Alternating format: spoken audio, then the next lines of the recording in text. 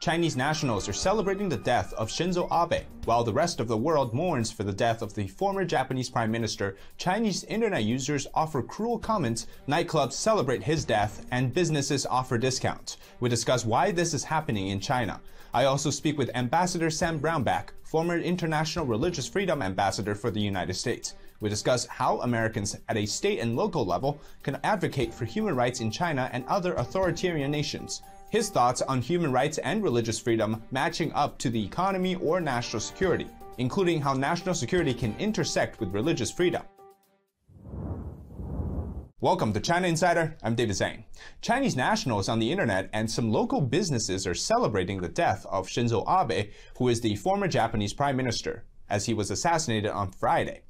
The news of the assassination quickly spread across Chinese social media. Before his death was even announced on Friday, at one point, 9 out of the 10 top searches on Weibo, which is China's version of Twitter, had something related to Abe's eventual passing. Meanwhile, a song titled Unfortunately Not You by Malaysian singer Fish Long got banned from searches on Chinese social media, prompting the discussion that a Japanese leader was assassinated and somehow the life of the Chinese leader is now being discussed. Well, banned from discussion, because it alludes to the wishing that the Chinese Communist Party leader Xi Jinping would die instead. After the song got banned, any songs title related to "Why isn't it you?", "You're next," "Finally it's you," "As long as it's you later," or "Eventually it will be you," are being used instead of the "Unfortunately Not You" song. The hate, however, got even worse over the weekend, as nightclubs put up Abe's memorial photo as a part of the celebration of his death, and another here with the words "Good Day" written on the side. This one came from an American Idol-like program in China.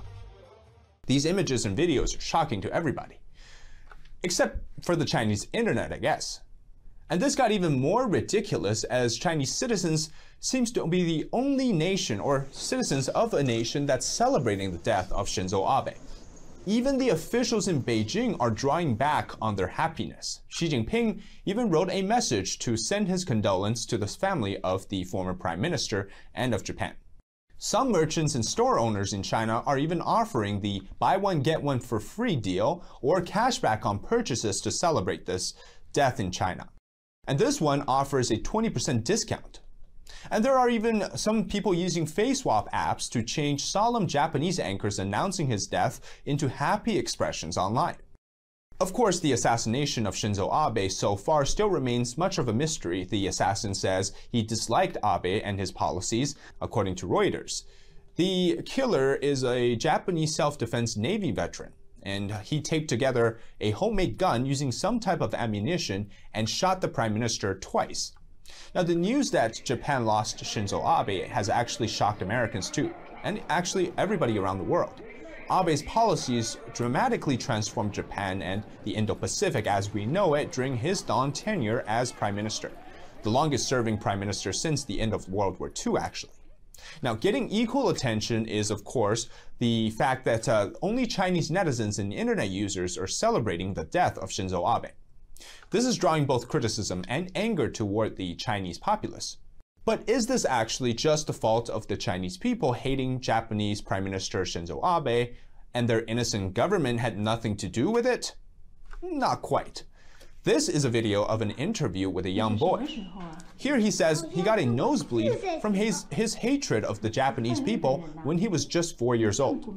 The interviewer asked if he's ever seen a Japanese person before. He says no. So what gives? A 4-year-old boy can hate the Japanese so much that he got a nosebleed without ever even seeing a Japanese person, ever. Where did this hatred come from? Well, the answer is the Chinese Communist Party.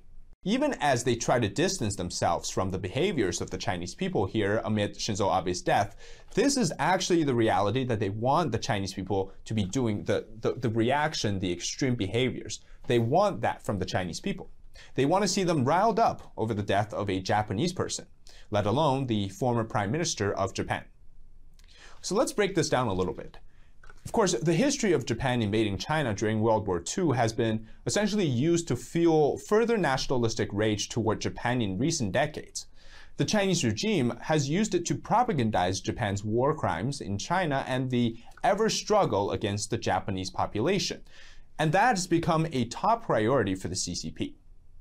This can manifest as, say, boycotting Japanese products, demonizing Japan, and such. And what the CCP does is called the Great Internal Propaganda on Japan. It is to fuel as much rage as possible against a single group, in this case, the Japanese, which is to gain control of what people think about and when it comes to Japan, almost like conditioning them by association. There's a famous study during the Soviet era where they trained a dog to salivate every time there was a bill. This conditioning, the social conditioning, some people call it a cognitive warfare, actually is how the CCP and even the Nazis have conditioned, say, the Jewish population to be hated by the Germans at the time, using propaganda and other social conditioning purposes in order for them to justify the Holocaust and eventually any killing or murdering of the Jewish population. Essentially, the idea is to demonize them into becoming less than human in the eyes of the Germans, but now the Chinese population for Japan. Hence why, when the rest of the world offers condolence to Japan for the death of Abe, China stands out as the lone nation essentially celebrating. What exactly has Shinzo Abe done to make China hate him so much? Well, Shinzo Abe can be defined by a variety of achievements, both inside Japan and around the world. First, he is the father of the Quad Security Dialogue concept, which the US, India, Japan, and Australia are a part of, as well as what the Biden administration always says, free and open Indo-Pacific is actually also a term that came from Shinzo Abe. Abe is a strong supporter of Taiwan, calling for the island's defense against China to be strengthened. And not only that, Shinzo Abe has tried to change the constitution in Japan, where in the Article 9 says it currently prohibits Japan from having a full-fledged military force following their defeat in World War II.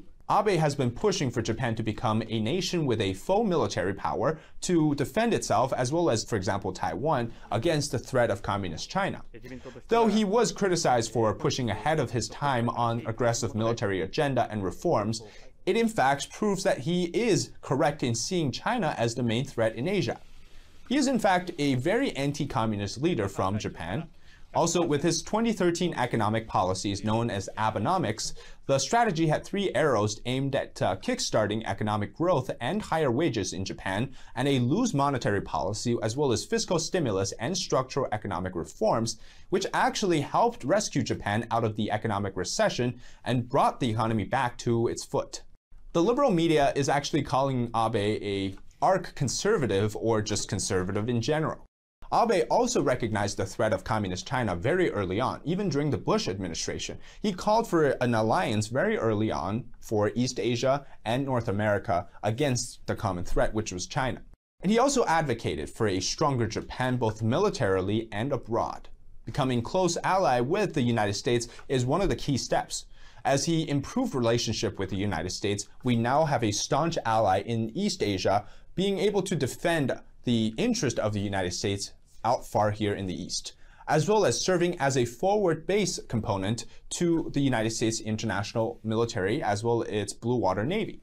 Now, when it comes to the relationship with South Korea, it's essentially strengthened as well under Abe with the purpose to deter North Korea. He also overlapped with many US presidents such as George W. Bush, Barack Obama, and Donald Trump. Abe stepped down as prime minister a couple years ago for medical reasons, but was still much involved in Japan's policy making, as well as his family's political influence is still very much a big aspect of the Liberal Democratic Party, which is the ruling majority party.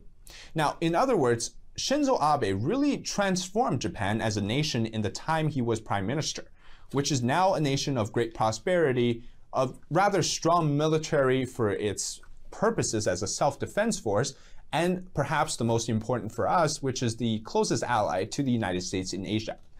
Of course, a staunch defender of Taiwan as well. All in all, it causes this Chinese regime to think and essentially hate Shinzo Abe as an enemy of the communist goal in Asia, and this is why his death is essentially celebrated in China. Now, the reason why we can actually see what's going on in China on their Chinese social media or on their Chinese internet in general is because of a great movement called #TheGreatTranslation Movement. What it does is it takes very popular messages, comments, or even videos or text in China, translates them into English or other languages that gets very much disseminated for the Chinese populace, and now we can see what they're talking about. So essentially, they're taking the great internal propaganda that the Chinese Communist Party puts out for its people and then translates them into languages that we understand and to see what exactly is going on inside China. What are they telling their people? So the Chinese regime is very much afraid of this idea of translating what they're teaching and what they're telling their own people so that we could understand how much they really hate us. So the Chinese Communist Party uses these so-called independent media to disseminate state propaganda, right? And then because they're being translated into, say, English and other languages, it exposes the regime for what it really is, which is that the Chinese Communist Party, first of all, hates Japan, but also they hate America just as much as Japan, if not more. And so here we can really break down some of the comments we've seen in recent days just regarding the Shinzo Abe's death. For example, here, so after the news broke out, one comment says, "Who is this hero?" referring to the killer of Shinzo Abe. And another one says, "Feel happier than Chinese New Year." Someone else says, "Hope the gun is okay," or that the assassin's marksmanship isn't good and should have aimed for the head of Shinzo Abe. This type of behavior by Chinese netizens also happened during 9/11 in 2001. The ugliest side of the CCP has shown itself online through the messages of extreme reactions that we're seeing here. It reminds me of a German author named Friedrich Reich Malesheimer, and he wrote a diary during the Nazi Reich called The Diary of a Man in Despair. He described Nazi nationalism as, quote, "a state of mind in which you do not love your own country as much as you hate somebody else's." Meaning, if you don't hate another country or another thing more, you don't love your country enough. If this is the view from an author who's lived through the Third Reich, then we can say that in the Chinese Communist regime, if you don't hate to the extreme of someone the party has defined as an evil person, you are not loyal enough to your party. In other words, you're basically a treasonous criminal to the entire Communist Party. So we can see that the CCP has once again decimated our view of what is the bottom line. Even as human beings, expressing condolence and sympathy at this time is normal of what a human behavior should be. But in the Chinese society today, millions of people in China unknowingly gave up their values as human beings to essentially take up the values of the Chinese Communist Party. Of course, not everyone has the same reaction and extreme happiness as these we've seen online, but given the censorship and the Chinese regime essentially controlling what goes online, those voices remain low and invisible. The celebration of Shinzo Abe's death is years in the making, as we just discussed. Building on the rage against the Japanese population, the exposure of the celebration is actually a real reflection of what the Chinese regime actually wants the Chinese people to think and do, which is to hate Japan, celebrate Shinzo Abe's death, and to promote anti-Japanese sentiment on the web. Now, the Chinese government often makes the excuse that the so-called extreme behaviors we observe on the internet doesn't actually reflect the viewpoint of the CCP. But we know that that's a whole lie. The entire internet environment in China is heavily controlled by the CCP. If they didn't want you to see these type of messages stay up, then it would be long gone already. In other words, these extreme rhetorics are in fact the exact same thing that the CCP is thinking about.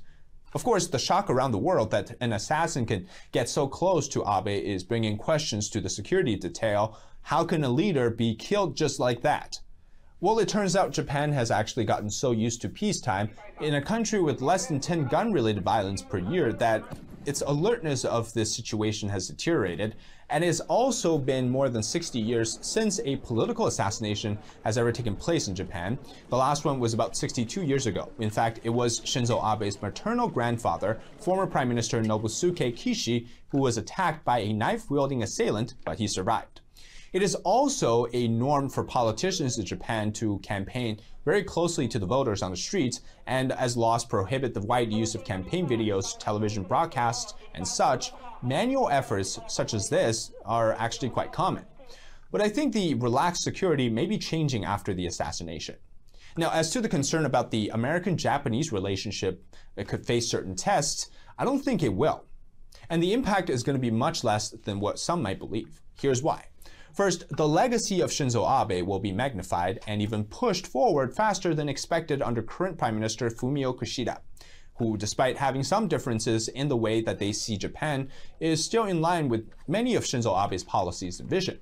For example, Abe advocating for the change to the constitution to give more freedom to the self-defense force or to create a pseudo-freedom to the Japanese military strength could actually be happening sooner. Or in fact, that the Japanese and its alliances could also get stronger and closer to advance further shared values like free and open Indo-Pacific. This could also push more people to accept Abe's forward thinking on China and on national security in Japan. Second, the death of Abe could be seen as a turning point toward nationalism for Japan in the showdown of violence versus nationalism, where Abe's stances resulted in his death. This could further push people to actually accept, especially the Japanese population, to embrace Abe's values and legacy, and all the while feeling more nationalism in Japan, elevating to a fight for democracy versus authoritarianism when we project that outward toward Asia and China. And third, the extreme hate and laughter from the Chinese media and social media that can actually be reflected negatively on the Japanese population, as they might see China laughing at the tragedy in Japan. This might dramatically change their view of China in Japan. And fourth, as the impact of Abe's political party expands amid new elections, it could ensure Japanese Prime Minister Kishida's agenda for the next few years ride out smoothly, including Abe's advocacy to protect Taiwan, and this could well translate into a long-term shift in Japanese politics, something we could watch for. And thank you so much for watching today. This is China Insider. I'm David Zhang. We'll see you next time.